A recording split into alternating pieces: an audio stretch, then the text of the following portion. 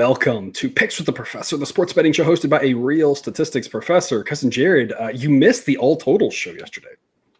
You know what? I have left my mark. If nothing else good comes in the world, I have made my mark here. So I'm happy. There you go. So we talked about this in the comments on yesterday's show. My last name actually is Sides. We joke that you should be Cousin Totals. But that unfortunately is not your last name. No. Your ancestors did not. Because back in the day, I guess you could choose your own last name, right? And I guess your ancestors did not decide to change your last name to Totals, unfortunately, or else this would have worked out really well. No. I don't know how my ancestors would feel, but I feel like I have a spouse that would not be behind with the last name Totals.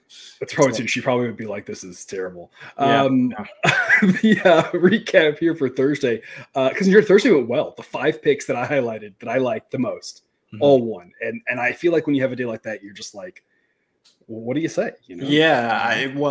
Are we? Don't get me wrong. This isn't going to last forever, but I mean, are we surprised at this point with like how the past month or 6 weeks or whatever have gone?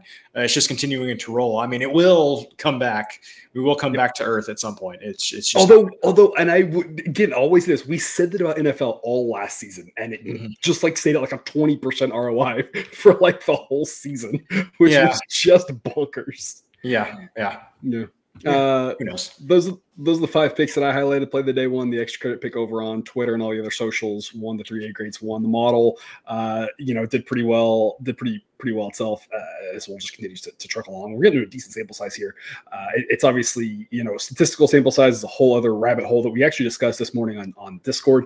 And it's not quite as straightforward as people might want to make it be. But if anything else, it's a lot of units there. And I made the comment there, and I'll just say here, the most work has gone into the full game sides, and you can see how well that's doing. So I'm pleased as the creator of this that the last 6 weeks or so we're up 28 units, which is just insane.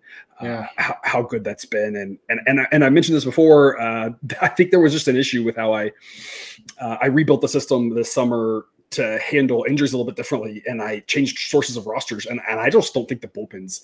I don't think the rosters were right. I checked on a couple teams at one point, and some of the better relievers weren't even listed in my database, and so I think I just got some wires crossed there with bullpens. And so I think now that we're rolling with that, it's doing well.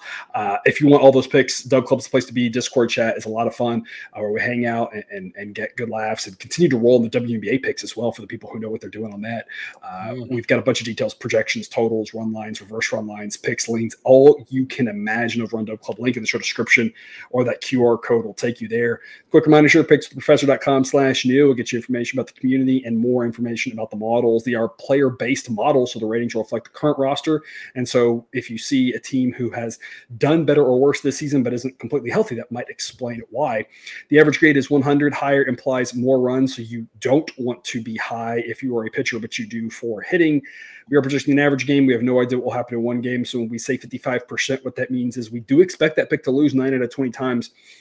It's not quite that simple with totals because the distribution is a little bit different, but rest assured the math there is going on in the background for that. And it's the same concept. We do not expect to win every pick. We like it when it happens. The fun 5-0 Thursday is great, but we do understand we will lose sometimes. And that's okay, because if we have a good model, which we do, then we know what prices to bet in order to profit us in the long run. That's what we've been doing here for years at this point, and we continue to. Of course, those always take what you like and leave the rest. Last but not least, if you could like the show, we would like that. So we'll start off here with the Marlins and the Nats. Cousin Jared, with your Nats hat, me with the Marlins gear on. 4:05 p.m. Eastern. What other show gives you this? Marlins and Nationals gear. Probably the ones that cover every game. But I've looked around, and the shows that cover every game, we've done it at times. It's like an hour-long show because we want to actually give you real insight and maybe some fun laughs, and you get to smile a little bit on our banter. But I've seen some of these shows who cover every game in like 15 minutes, and I'm like, you can't even say anything if you're covering a game in 45 seconds. Otherwise, Marlins and Nats, not really the best game of the day Saturday. It'll be warm in Washington, mid-80s. Wind will be blowing in about 10 miles an hour, so that'll help decrease a little bit. But it is a hitter-friendly ballpark. It is a warm day. And these starting pitchers aren't great. Trevor Rogers, 5.37 ERA, not that bad though. xFIP of 4.40 is closer to league average. DJ Hers, a prospect for the Nationals, 6.48 ERA, folks. That's in 2 starts. I would take too much from it. His underlying metrics aren't great. He's not great with regards to the projection. He is young. Most young pitchers coming up aren't. So we don't think he's going to be great, but it's not going to be as bad as that ERA because, it's just 2 starts. So I wouldn't worry about that too much. Subpar starting pitching, but everything else other than the starting pitching in the park lead us to think the under. That's the relievers and the offenses. These relievers are solid. The way the model is built is to kind of say if the starting pitcher is weaker, but you've got good arms behind them and good depth arms behind them, then the manager is a little bit easier to go ahead, give them the hook, get the bullpen in. And that's what the model's thinking will happen here, that if these starting pitchers struggle, the relievers that come behind them aren't that bad. And these offenses are bad. Both of them are bottom 5. They're not quite Rockies, White Sox. There's the other 2, but these are the 2 of the bottom 4. I think the other 2 being Rockies, White Sox. They're not good. The Nets maybe score a few runs just like the Rockies because of their park being hitter friendly. But otherwise, there's just not a lot happening here offensively. We like the under 9. I'm not playing this at 8.5. It's 9. Even if it's got a little bit of juice, minus 122 is the price right now. Obviously, we don't want to play under 9 at like minus 140 or something. But the push protection on 9 matters. We're projecting 8.1 runs. And so we think the most likely outcome is 8. The next 2 most likely outcomes are 7 and 9. And so in that situation, we win 2 of those, push the other one. Cousin Jared, I feel like this is a game where one of these teams is going to score 1 or 2 runs. We just hope the other team doesn't accidentally score 9 or 10 themselves. What's your take? Yeah. So I would say it's not very often that you get a game that involves 2 bottom 4 offenses, which is what you have here. And you mentioned that Rodgers' underlying metrics maybe not quite as bad as his performance so far this year if you're just looking at ERA and everything. The other thing that I would say here is, we talk about key numbers all the time here. It's just the discrepancy in key numbers for totals are vastly different than what they are in like college football or NFL. There's lots of different key numbers there. Here, it's really 7, 8, 9 is kind of the big ones. And so when you can get a number like 9, there's a reason that this number is juiced. It's because it is important. And so I think this is an example of, you may not feel super comfortable with this one just because you have 2 not great starting pitchers going, but you really just need to try to set that aside. Look at how bad the 2 offenses are and look that you're getting, one of the best possible numbers that you could. And to your point of what you just said, 2 of the most common outcomes you win and you still push at the other one. So even if you had to go to, like for me personally, if you had to go to minus 125, minus 130 to play the under 9, I would still do that as opposed to 8.5 or something like that. You mentioned it at the beginning, 9, very, very important aspect of this. Yeah, absolutely. And I don't want to go too long on this, mainly because I've got a ticking time bomb child who's going to want some food here in just a second. But I would be remiss if I did not point out in this situation that, when we talk about key numbers, there is obviously the possibility of runaway games in one direction or the other. And so that's why we always talk about the outlier games. We just kind of say whatever, that sort of thing that can happen. We talk about the average occurrence and the typical occurrence, because while we know that doesn't always happen, we know that that's going to happen enough to help us, slow and steady profit on this. And that's kind of what we're seeing here, is that these offenses, so you don't get an opportunity to back 2 of the, bottom 5, bottom 4 offenses in and under. And so it makes a lot of sense here to go under 9. I'm with you, minus 125, maybe up to minus 130 is pretty reasonable, much better than under 8.5, because 9, of course, could happen. But as always, folks, shop around, make sure that you do have multiple books in your portfolio, because some books will offer this at 8.5 with the plus odds. And I don't want to say that books ever are baiting people. I know people talk about that, like they're daring you or whatever and that sort of thing. And we use some of this language. They aren't trying to sucker you into something. What they're trying to do is manage their portfolio and figure out how to not end up with all the money on one side and then that side have to pay out, right? So sometimes they will do certain things like that, where they'll put it at 9 like this. They'll put it at 9 like this with the, at this point you get plus 102 on the over, and they're kind of daring you, right, to say, oh, well, take that over, it's bad pitching and look at the odds or whatever. It's not so much that there's anything nefarious happening there. It's they're just trying to figure out how to balance the books. And so the juice isn't sexy, but in this case, it's a smarter pick to lay the juice here rather than go 8.5. Some books are going to offer both. So that's why you want to have multiple books in your account. If you don't have an account yet, BetUS is a great place to be. Link in the show description. 125% bonus on your first ever 3 deposits up to $2,000 each. BetUS, America's favorite sportsbook and casino. Live betting and racebook. We're celebrating 30 years with a historic offer. A 125% sign-up bonus on your first 3 deposits. Plus 10% gambler's insurance. Get started today. BetUS, where the game begins. Also going to cover one more game here at this 4 o'clock Eastern start. Tigers and the Astros.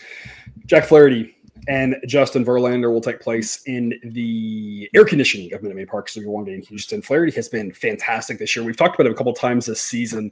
I swear one of the top 5 pitchers in baseball and bottom 5 pitchers in baseball. He's been back and forth a few times, it seems like. Right now he's up to number 17. He's having a fantastic season, revitalizing his career now. 3.22 ERA, 2.71 FIP, 2.10 xFIP. The underlying metrics support what he is doing. Now the rating's a little bit slow because it doesn't want to overreact, but if he continues to pitch this way, he'll be in the top 10 soon enough. Back to his glory days when he was with the Cardinals and people were, drafting him as one of the top fantasy pitchers, out there. Fantastic pitcher right now for the Tigers. Verlander, unfortunately, as Astros fans that we are, the opposite, down to a 108 grade. I cannot believe it. But even from the very start, we talked about this. We were worried a little bit about the age, when that would come for him. His ERA is hanging in there at 3.95. He does know how to pitch. So he can, does have a little bit of abilities in tighter spots to be more crafty because he's a veteran, absolutely. But you cannot ignore the underlying metrics. 4.97 FIP, 4.78 xFIP. It's just like it's not there. His command isn't there. The velocity being down a little bit more. He's just not the same guy. We knew it would come. Unfortunately, again, for us Astros fans, it's sad that it's here. The Tigers have a massive edge at starting pitching. Now, the Astros have a better offense. I have very little faith in this Tigers offense, and I do think the Astros relievers are better than the Tigers relievers. I've been down on them from the start. Even when they had a nice ERA, I told y'all it was smoke and mirrors. So really the biggest issue for the Astros is Verlander not being great. Now here's the caveat here with the Astros bullpen. They get a good grade. Why is that? Because Hader is really good, and he's been a little bit up and down this year, but he's had a great career. Mm-hmm. Presley, I still have no faith in. He's the one guy in there that just really struggles. They got a couple other guys doing well, but they don't quite have the depth they had before. If Verlander's not able to give them 6, and I don't really have any faith in that, the Astros might be in trouble here. This is pretty close to a coin toss type game. The model says the Astros win 52% of the time. So we lean Astros. They are at home. But at plus 123, the Tigers offer a lot of value. The threshold for this being a good pick is plus 121. According to the model, I would say plus 120 is fine. Plus 120 or better, the Tigers offers us good value in what's pretty close to a coin toss. Cousin Jared, we've faded Verlander a lot this year, whether it's picking against him or taking the overs. It's mostly worked out for us, sadly. Yeah. And if you've been backing Jack Flaherty, you've made a lot of money. This is the intersection of those two. It's hard to disagree with this. Even though the Astros might win, this is a great price. I'm surprised the books haven't adjusted yet. Yeah, and I feel like this may partially be the public, which, probably not the people watching this show, but the general public probably would think the statistics for these two players are reversed. If you were to put them, in front of them, they would probably think that Flaherty was Verlander and vice versa. To your point, Verlander has always had a little bit of an issue with giving up home runs, but made up for it by a lot of times those were solo shots because he wasn't walking people. He had the ability to strike out a lot of people. Strikeouts are down, walks are up. It's just, and I mean, that's nothing against him. I mean, he's 59 years old. Hall of career first ballot, hands down. Right? Yes. It doesn't matter what he does at this point going forward. Yeah, exactly. You lose it a little bit with the age, right? Yeah, exactly. And the other thing I would say, but you kind of touched on the relievers here. If you take away the Astros top relievers, like their top couple, their bullpen grade really comes down because, I would say the rest of the bullpen just middling. So I think it has to be a very specific situation for the Astros to get those good bullpen arms into the game. I'll go back to with the Astros here that to me, it's been the story of the season. If they don't get a very solid starting pitching performance, that's kind of the death knell for them. They have a really difficult time if they can't, come out ahead early or get really solid start from their starting pitching. And I just don't know if Verlander is going to do that. And I'll look on the other side and see Flaherty and just he's probably going to give them 5 or 6 good innings for the Tigers. So I think I would have thought this game would have been closer to a pick'em more so than plus 121 for the Tigers. Or 123. I think this is really good value on the Tigers here, just because I think this is going to be a toss-up. Much better starting pitching for the Tigers against a better offense for the Astros. Yeah, and the Astros offense, of course, still pretty solid, but the way Flaherty's pitched, I mean, you have to love that. Yeah. Because it feels like this is probably not going to be the last time, but you've got a starting pitcher facing Justin Verlander, who, according to Sideline, is almost 2 standard deviations better. It's hard to really wrap the brain around that with how consistently good Verlander's been for his whole career. Yeah, I think the end is near for him for being a great pitcher. That doesn't mean he can't be a respectable pitcher. But the Astros offense can struggle against really elite pitching, as any offense can, and that's really what Flaherty's done this year. Don't know who wins, but plus 123. I'm like you. I expected this to be more like Tigers plus 110, and me stare at it, be like, yeah, there's probably some value, but it's like not enough that I'm excited about. This is like, man, some really good value here that it's hard to pass up. Yep, I agree. We will wrap up with Yankees and Red Sox. Jake and I covered this game yesterday, so Cousin Jared, you can kind of give your spin on it since it's a pretty similar setup here. Fenway Park being a very hitter-friendly ballpark here. The weather is not overly conducive for anything, but as we mentioned yesterday, the weather matters a little bit less in Fenway than some of the other parks, just because it's not really built off home runs. It's not like Wrigley, where the wind and the can knock every ball down, and Wrigley can have games that have 2 runs or 17, and you're not surprised based off the weather. Fenway's just more about a weird park dimension, weird singles and doubles happening because of that park, and so we always expect a decent amount of runs. The Red Sox offense, as Jake had mentioned, kind of going on the right direction, getting a little more healthy now. Grade a little bit better here. The Yankees offense has been fantastic all season. Relievers are very okay. Starting pitching, okay. Nothing special about them. Rodon, one of many pitchers, and this is why if you bet baseball every day and want to know more about these things, over on Dub Club, you can see all of this for every single game. There's a handful of pitchers that we're consistently saying, this is smoke and mirrors. I don't think this is real. And about 80 to 90% of those will work out where what we're saying on that is predictive and will true. It doesn't hold for every single one of them, but Rodon is one of those guys that his ERA is slightly below 3, but a FIP of 410, xFIP of 430 is not good. We do not expect him to continue with that low ERA if he continues to pitch like this. I think he's okay. I just don't think he's as good as his ERA. I think it's misleading. Cooper Criswell, nothing special. Decent underlying metrics, but again, just a kind of a run-of-the-mill pitcher. Run-of-the-mill pitchers in Fenway against the Yankees offense, you kind of expect to give up some runs. We're going to go over 9. This is another one, just like we talked about for Friday's game. I think should be 9.5. It doesn't mean it won't be a 2-1 game. Anything can happen in one game, but in general, this should be 9.5, and then you should look at it and say, it's Fenway, Yankees offense. Like, this game could have 13 runs, but like going over 9.5 is always a tall task unless it's the right situation. Over 9 at minus 115 offers us a lot of value. Cousin Jared, what's your take? And the other thing I would say about the Red Sox here, we talked about them sometime recently when I was on the show. The offense was much worse. I would say that day starting against going against a right-hander, today going against a left-hander. So just a reminder to point out to those consuming the show here. That's something the sideline keeps track of. How good is your offense versus a right-hander? How good is your offense versus a left-hander here? So obviously Red Sox do a little bit better against left-handed started pitching as number 13 offense, higher than I would have expected there. So I think this Yankees offense is really good. And I know I'm not breaking any news there. I feel like the past couple of years of the Yankees, you've always been able to find something with them to be like, are they really going to be a contender, or they've underachieved during the regular season? This is the first time in a few years, and I know that we've mentioned this before. It's more fun when the Yankees are good. And fortunately or unfortunately, I think the Yankees are good. And so I just have a hard time seeing really, at this point, almost any team and any starting pitcher being able to keep the offense for the Yankees down. And especially when you talked about all the funky things that can happen at Fenway, where you have fly balls turn into singles and doubles into the right center gap turn into triples. So I think that, this is just ripe for the Yankees to put up enough runs, and definitely the Red Sox offense is good enough to get do their part to get us over 9 here. It's almost like the opposite of the Nats Marlins, where in that game you're like, these offenses are terrible. Like, someone's probably going to score, but like, are both of them going to score? And this one, you look at it and you're like, in that park, like, the Yankees are going to get theirs. We don't need that much from the Red Sox in order to get us at least through the window, and again, that push protection on 9. So valuable both for the over and the under. And that's why we always talk about numbers like 7 and 9.